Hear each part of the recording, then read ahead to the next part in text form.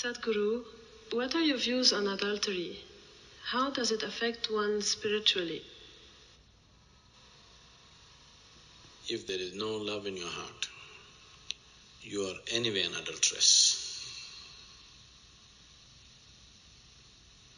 For convenience and comfort, if you have given yourself to any aspect of life, not necessarily a man or a woman for that matter, without love in your heart, if you have given yourself to any aspect of life, you are an adulterer, isn't it?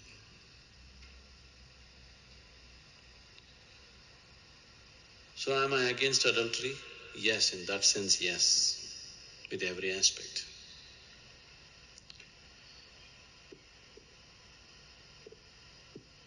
But if you're talking about what is considered socially as adultery, it is individual. And for every action that you perform, there is a consequence. Most people I know, they are not willing to face the consequences when they come. But without facing consequences, they want to have situations that they enjoy.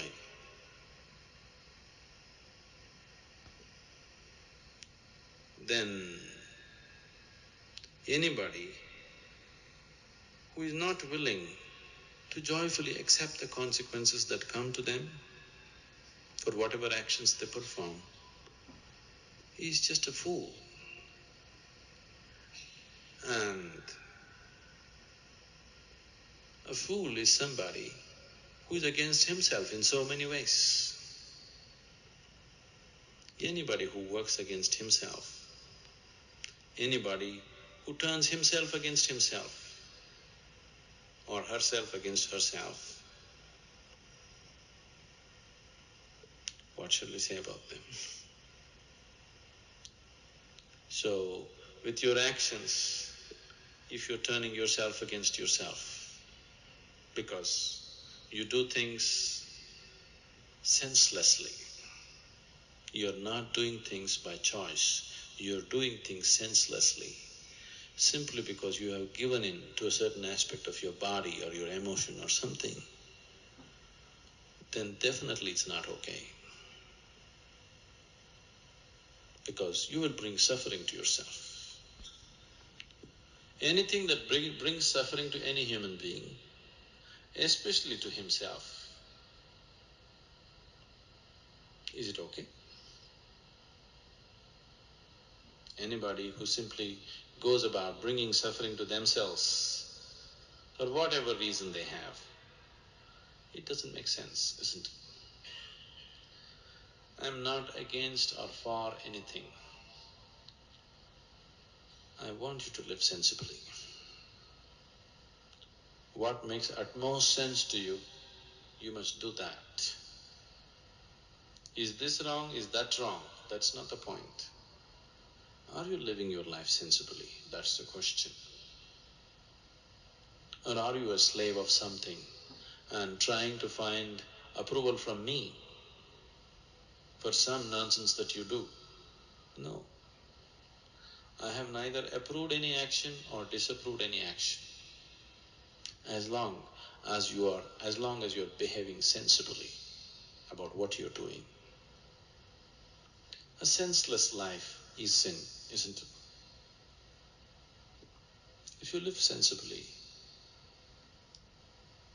in a way that Creator will be proud of you, it's fine.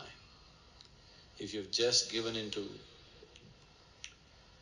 either the ways of your body or your emotion or your mind and going against yourself, it's not sensible. So such senselessness, is it wrong? I'm not even saying it's wrong, it's just very limited and stupid. I have never termed anything right or wrong in my life. But anything that's limited and stupid is not worthwhile, that's all. So I would say adultery is not worthwhile. Is it right or wrong? Who am I to pass a judgment on anything about life? I don't pass judgments about life. but it is stupid and limited to do anything which causes suffering to yourself.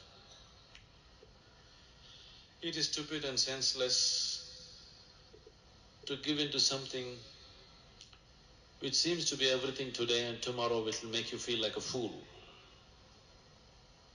isn't it?